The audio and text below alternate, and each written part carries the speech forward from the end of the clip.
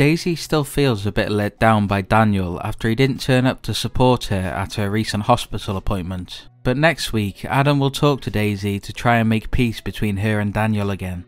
Adam suggests to Daisy that she should read Daniel's recently published article for a better insight to how he's feeling. And as she is reading the article on her phone, she realises that it's actually about the loss of Daniel's ex-wife Sinead, and how Daisy has helped him recover and find love again after his heartbreak. Daisy now realises why Daniel was struggling to support her during her health scare, and also why he was so secretive about the article he was writing.